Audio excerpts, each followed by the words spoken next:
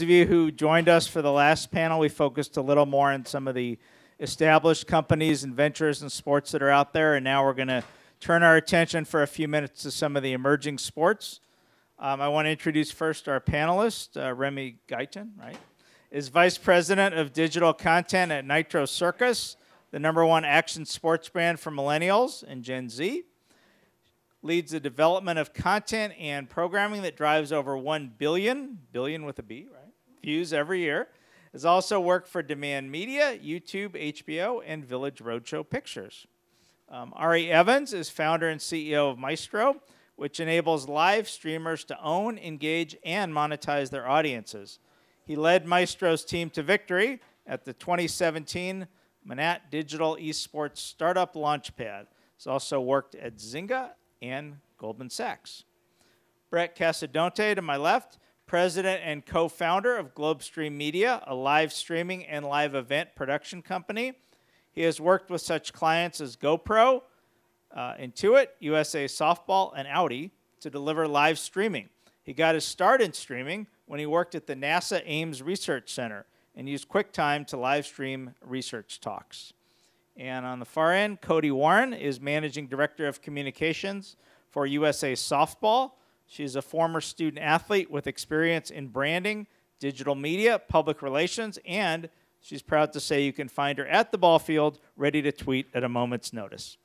So welcome to everybody. And I wanted, for those of you who weren't here for the last half hour, this is not a college lecture hall, so it's a participatory discussion. I'll ask some questions, but whenever you have a question, please raise your hand and jump on into the discussion. I wanted to start this way, and we'll just go around the panel. It's certainly one thing for the NBA or Major League Baseball to find an audience through streaming. The name recognition is already there. The fan base is already there. And in the case of Major League Baseball, they even built their own streaming infrastructure that was so successful that the Walt Disney Company bought it. If you don't have that kind of built-in name recognition and that built-in fan base, how do you try to find your audience in a world where there's a million choices? You go ahead. You know, for smaller sports, I think that's, of course, the $10,000 question. The digital tools that are available today help offset some of that. Being skilled in Google search and online advertising, through digital platforms, Bing, etc. You kind of have to be in those places, and of course social media is critically important. Another important aspect of that is if you're able to identify influencers who have an interest in the type of sport that you may be covering and trying to engage them, reach out to them, and facilitate a way to bring their audiences into the sports that you may be covering. Yeah, I'd agree with that as well. I'd say with us, we found success really in the social media space because we have a lot of different platforms, a lot of different audience coming into the platform, and a lot of people who are super enthusiastic but may not be part of the sport, but they want to share content from the sport and so engage their audience. And we found that when we have events, even inviting them to, even if we don't have a big influencer budget, inviting them, giving them a special experience so they can create content that gets to their audience. That is not something that we could always afford to pay for. But then also leaning into a lot of our athletes and riders, they're digital natives, they're influencers in and of themselves. So really making sure they have the tools and have access to do everything they need to create content for their own channels as well. So we have a different take on this. There's actually two ways to grow an audience, right? The first one is you bring in new viewers. The other way is that you retain existing viewers. And I think the retention angle hasn't really been explored very much. People don't understand necessarily why audiences are watching their content, what makes someone spend more time watching my content, what makes them come back more regularly. So that's a particular angle that we're trying to explore with our customers and try to use interactivity as a way to create a new data set that you can then kind of correlate to those KPIs. Like if someone chatted, do they watch longer? A lot of the panelists are talking about these forms of interactivity that do drive those metrics. We're seeing the same thing. I think the strongest form of marketing today is still word of mouth, right? So you want to give someone such a great experience that they're going to tell someone else about it. That's the strongest way to bring anyone in. So what are the ways that you can create a really strong experience? It's not just maybe content delivery, but it's everything else that's revolving around it. Those are some of the topics that we're looking at. Yeah, I know for us, we're in a unique situation because we are an NGB and we are just a singular sport that we do deliver to our audience. And traditional sports are suffering a little bit from a participation standpoint. So at USA Softball, we just really tried to make strategic partnerships with folks who do have a larger platform. So MLB, for example, and really just getting a bat and ball in someone's hand and then showing how fun this sport can be to potential new participants and even the ones who are going to our camps, our clinics, things like that. And then I know somebody mentioned it earlier on the panel, but personalities. We're a sport that's driven on the personality of our athletes. And so using our athletes and using social media, TV, anything that we can just to promote them as an athlete, but also just the fun side of the sport. So that way people who maybe have never picked up a bat and a ball can see just how much fun that they're having and then maybe want to give it a go. How do you convince the people who are participating in the sports and events that you're presenting that that sort of personality public relations thing is part of what they need to do? Some people, I imagine, take to it really naturally. They're outgoing. And others like, I just want to play the game. I don't really have any interest in this. How do you get them to ultimately work for the benefit of what everybody's working for? I think once they understand and see people who do have the personalities and are embracing social media, the opportunities that come to them, they kind of quickly get on board the social media and the digital train. So it really just kind of takes that one superstar on the team to kind of trickle down to the rest of them. But yeah, I mean, obviously, we have 18 on our roster. Not all 18 are going to be the best at, speaking in front of people or just engaging on social media. So it's just educating them on what the platforms can do for them, both from a branding standpoint and a financial standpoint. Yeah, I'd echo that same thing. Like we have athletes who are very engaged with athletes who've started their own YouTube channels who have gathered over 1 million subscribers on their own, and they see the opportunities that come to that athlete because of that, like whether it's sponsors and all these other things. But there is also the education and the opportunity for people who maybe aren't as well versed, who just need to find their voice and find their platform, because maybe like YouTube isn't the thing because it's a lot to edit a video every week, and they're like, I don't have that time, but maybe I'm really good at Instagram Live with a video on Instagram. Like giving them the education so they understand kind of how they can find their voice on these channels is really important. The audiences for a lot of the sports and events that we're discussing in this panel tends to be younger than perhaps if you're looking at basketball or football or baseball, whether you want to call it Gen Z or apparently now there's younger than Gen A, Alpha. Beta, I imagine, will soon follow. The strategies that are used to reach viewers for more traditional sports, can you adapt any of those to the events that you're producing, or do you have special ways that you can share that are designed to help attract younger viewers? So our company kind of started off in the esports space, where we work with big companies like Epic and Activision Blizzard and Ubisoft, some of those. We see the trend mostly happening in the sort of opposite direction, where the traditional sports are looking to the esports and what they're doing well to incorporate into their leagues. But there is a little bit of the other thing happening, where esports is trying to validate itself, although it doesn't really need to because the numbers speak for themselves, I think. But they are trying to make themselves more professional. For example, looking at what Overwatch League has done, it's the first esports league to have a regional team structure. Right, so previous esports teams weren't really geolocated, and now they are. So we'll kind of see. I think the jury's still out on whether or not that's actually the right move for the space. But we are seeing, esports. I mean, even look at the way that they cast these games. It's video games, but they're wearing suits. The casters. They're trying to legitimize the look and feel of it to be more like sports, and maybe appeal to sports watchers to come and check this thing out. We'd talked a little bit in the previous panel, but I want to hit it a little more here on the subject of interactivity. How can you make what you provide interactive so that the people who are watching it can participate, and how critical is that in retention? I think adding interactivity really is kind of the next generation of a lot of video and entertainment. Things like something as basic as having fantasy leagues. I mean, fantasy leagues are out there. They haven't necessarily been tied a lot yet closely to a broadcast, but having more of that kind of real-time interaction where you can pick teams. During an event, you get a lot of statistical integration into that.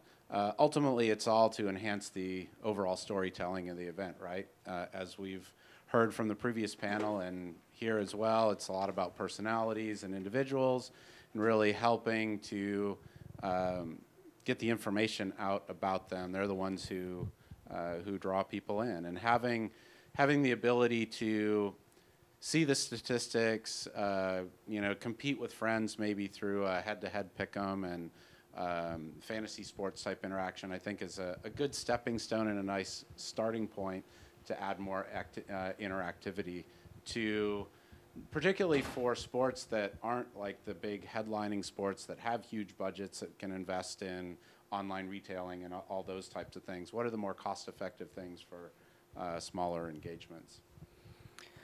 So our viewpoint on this is that interactivity is becoming table stakes.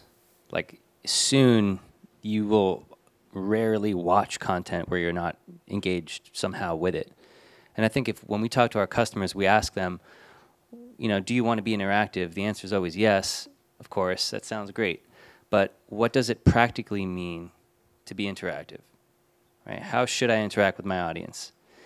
And the framework that we've given them to think through this is actually really simple. It's what are the key moments that are occurring in your content, and what do you want the audience to do at those key moments?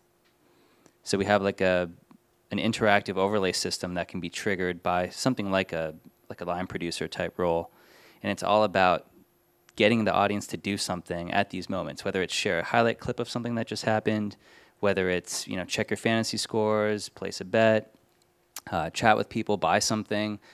That's kind of like those downstream metrics that really matter to a business beyond views. Like, what is the real impact to your business? It's going to be revenue, time spent, right?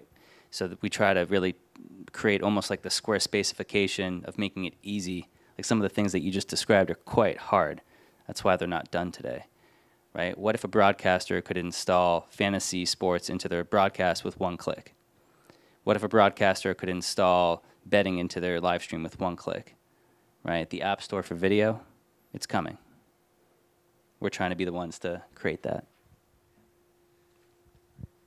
I'd add that just in a smaller test, we had a live stream deal with Facebook around some competitions. And Facebook at the time was very interested in interactivity and connectivity. And you did see metrics around watch times getting longer the more you were interacting with people. Just even, people always want to share their knowledge about their athletes or kind of have an impact on the content that they're watching. So even when people were commenting, we had athletes who were from Australia but competing in Paris, and their family were logged on like way early in the morning, like telling them hi, and then the announcer would say that. So people could see the kind of feedback loop. So it just kind of kept going and kind of getting more people engaged and getting more people to comment and getting people to watch longer. So it was really helpful. A lot of learnings came out of that, a lot of tools we hope the platforms have in the future, but it was a fun sort of test around engaging people specifically.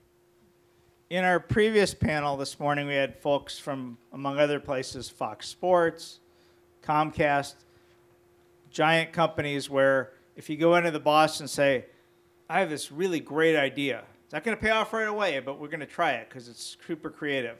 And you might get a few years to figure out how to monetize that. And I'm wondering, on a smaller scale where maybe you don't have that kind of runway, how do you balance the tension between wanting to do neat, fun, crazy things and, I'm not sure how long I have before this pays off? So one of the potential issues, I think, with interactivity is that people want to try really crazy things just to be crazy, but there's no real business benefit that can be measured. That's why everything that we try to do is really tied to watch time, retention, and spend, because those very clearly impact your business.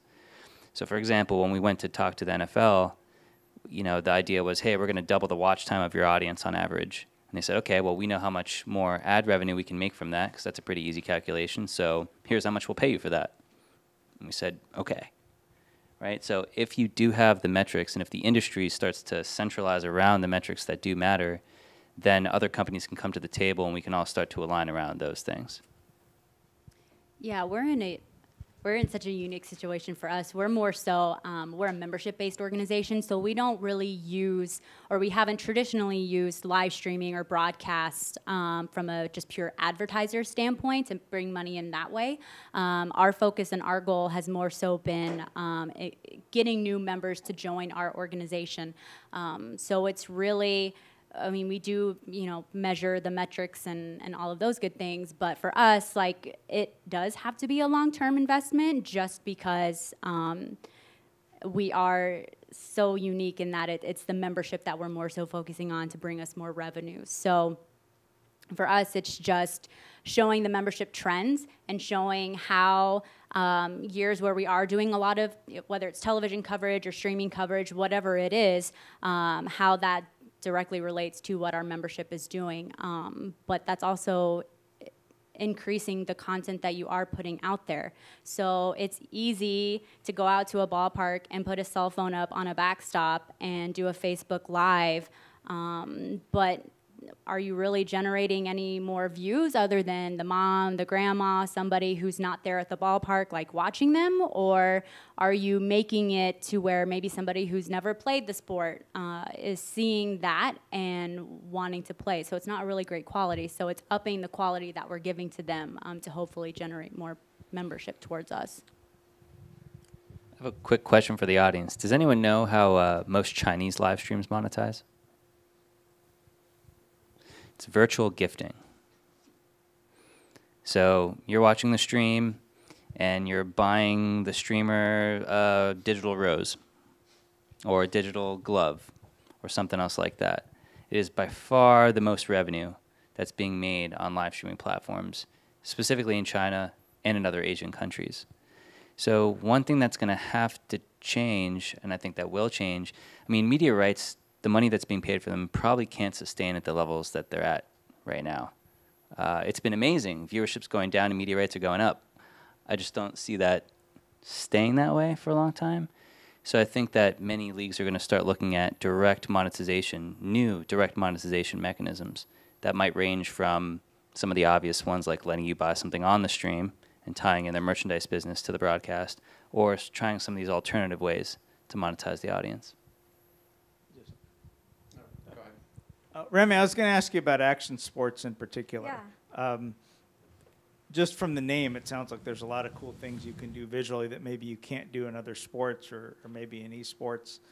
Can you talk a little bit about what you guys have been able to do to expose the action sports industry and maybe a little bit of the numbers, because I don't know if people realize how popular it really is. Yeah, action sports, people think of it in terms of legacy, like X Games has been around for a while, but they don't realize like it's the #4 sport on Instagram. So when you have things like their legacy, like soccer's #1, and like action sports as a category is #4, and they'll say that publicly. It's a huge area, but there's also many opportunities to kind of engage new audience. One of the things that we found, particularly working with Snap, was there's a whole, like, that 13 to 17-year-old range that is really super engaged with action sports content. We were expecting things like scooters, because I don't know how many of you are familiar with the fact that scooters is now an action sport. Like, we have guys who are doing the most extreme things on scooters. In fact, one of our guys who started out as, they called him a scooter kid, he's now like 23,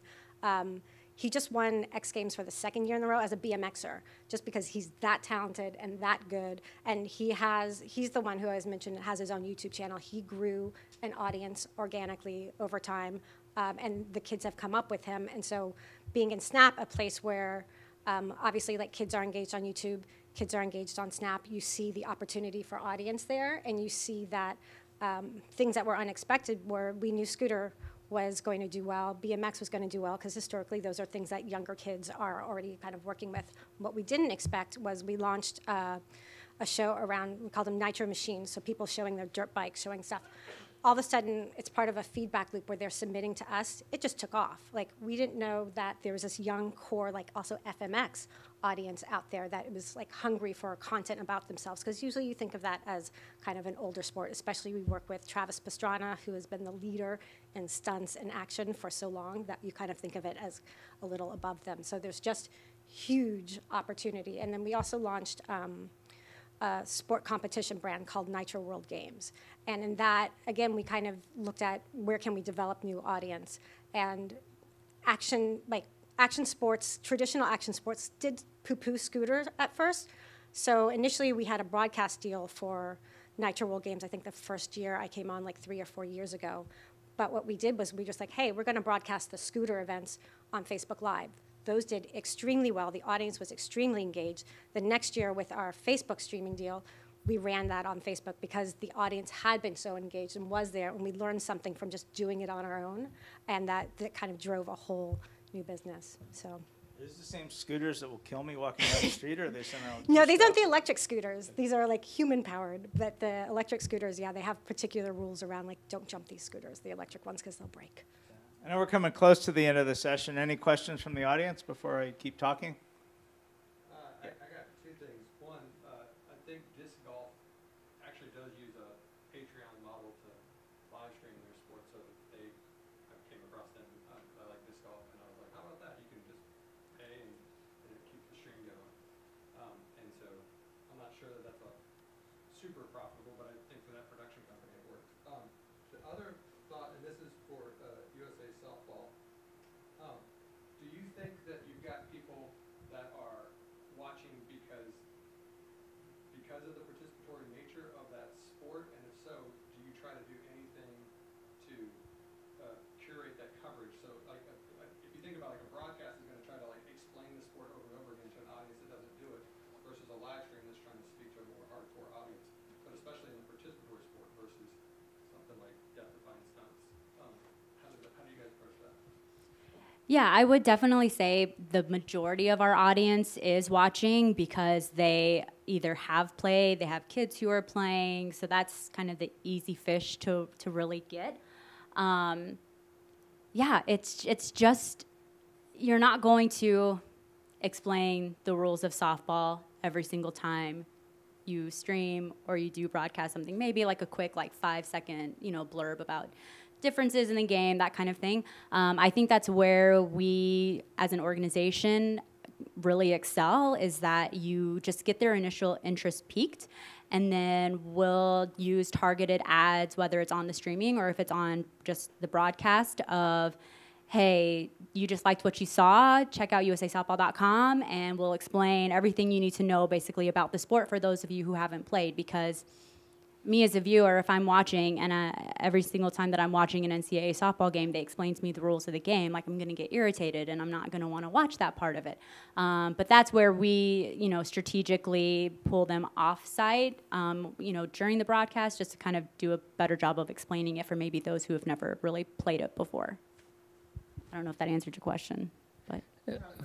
One of the things to that point. So, one of the grand tragedies of live streaming is that it's just a TV broadcast that's on the internet, right? That really dulls the power of the internet. It's not a one-way broadcast medium. You can know who's on the other end of the line, right? And you could personalize the experience to those viewers. So, for example, something we're working on, I mean, this is a big problem in esports, especially. Like if you try to bring, if you're a kid and you bring your dad to watch this game, they're going to have no idea what's going on most of the time. So if you're watching online, if it's your first time watching this sport, you can change kind of like the graphical package and the overlays that come up.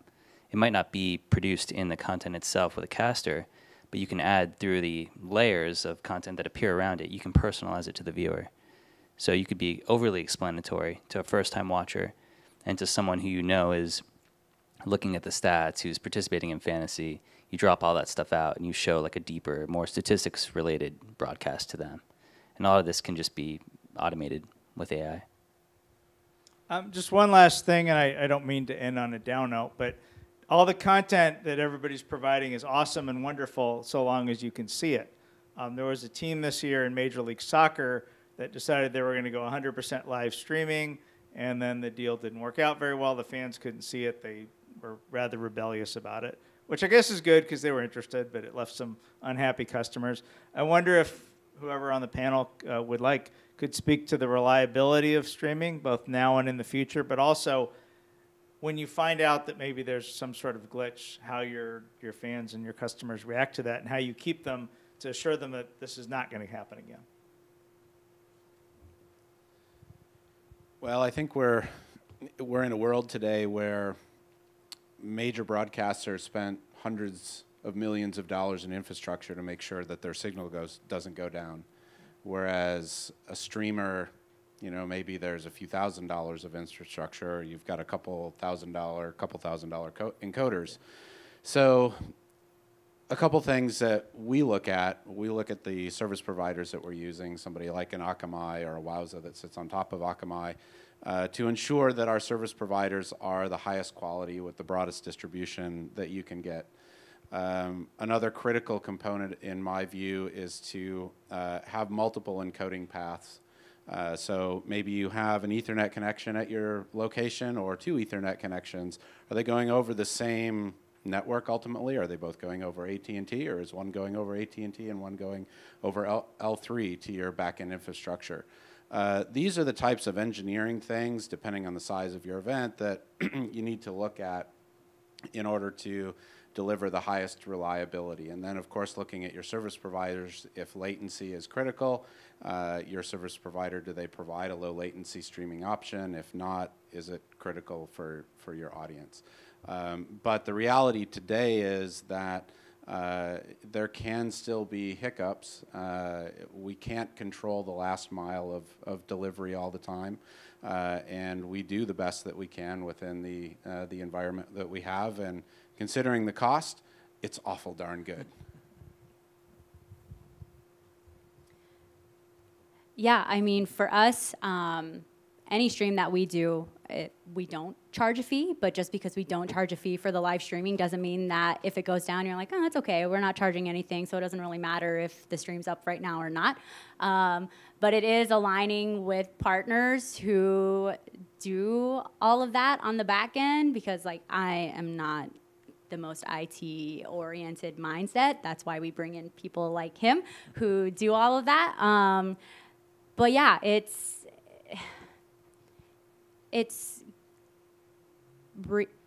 being proactive instead of reactive. So it's planning ahead and making sure that issues that you historically know will possibly pop up.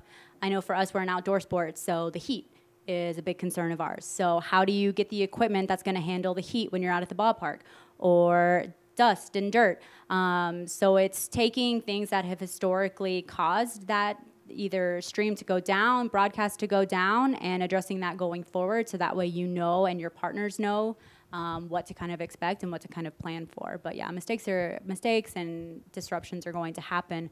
It's just doing your best to kind of know your realm and know what you can expect, so that way when it does happen, you're prepared for it.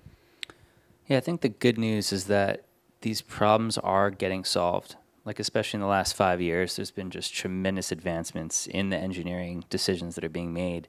And now it's not just available to the biggest, you know, leagues and broadcasters in the world, but it's starting to open up and be more cost effective down the line. I think over the next few years, most of that part will become commoditized to a large extent.